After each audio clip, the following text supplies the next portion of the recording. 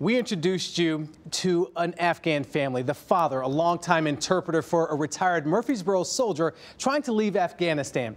Tonight, we want to tell you that Z made it out of Afghanistan and is currently in Kuwait going through security clearance. He's been offered a job when he gets to Murfreesboro that comes with full medical benefits for him and his family. It's amazing, the outpouring of love for this family already. Well, I talked to Matt Hosepian tonight. He is the man who helped Z and 2 other families get out of Afghanistan here in the last few days. The retired soldier also says the GoFundMe created to support them raised more than $30,000 in one day. Now that, folks, is the good news. Hosepian says the news is awful for the hundreds of other Americans and their families still in Afghanistan tonight. He says our government has failed our country. If I was an American and I was over there, I would pretty much know that I'm dead. As an American and somebody who served over there, somebody who wore this country's uniform, I'm ashamed that our nation has turned its back on its people. Matt Hosepian says we can all debate the war and whether the U.S. should have pulled out from Afghanistan, but you can't argue this. We can have that debate. That's fine.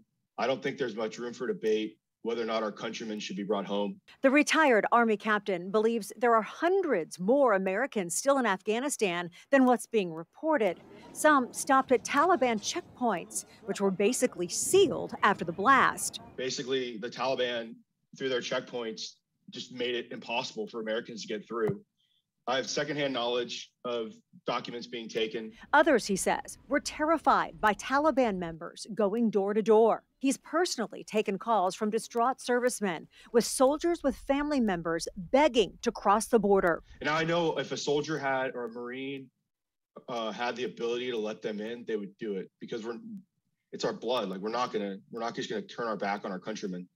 And we'll break the rules to take care of our countrymen. The husband and soon-to-be father says all Americans can do now is demand accountability from elected officials. We have the ability to see this through, and we cut and run. Strong words. Secretary of State Anthony Blinken said today there are around 100 Americans left in Afghanistan tonight, but Matt Hosepian believes that number is 200 to 300 Americans pleading to get out. And he says even one left behind is too many.